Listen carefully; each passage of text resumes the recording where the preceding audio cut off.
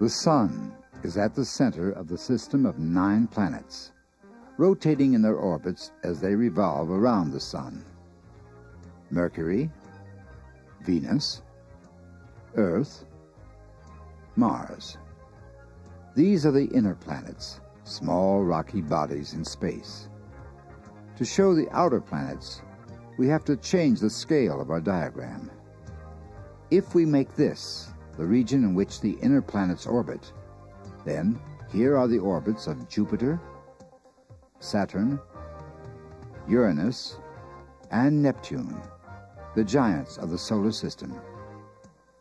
These planets, along with Pluto, a small planet more like Earth in size, make up the outer planets. 9 planets in all, forming our solar system.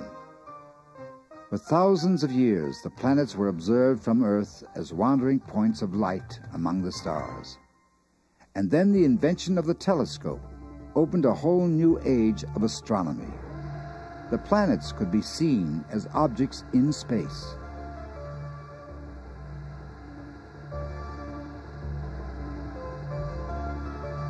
With the invention of photography, images seen through the telescope could be recorded permanently on film.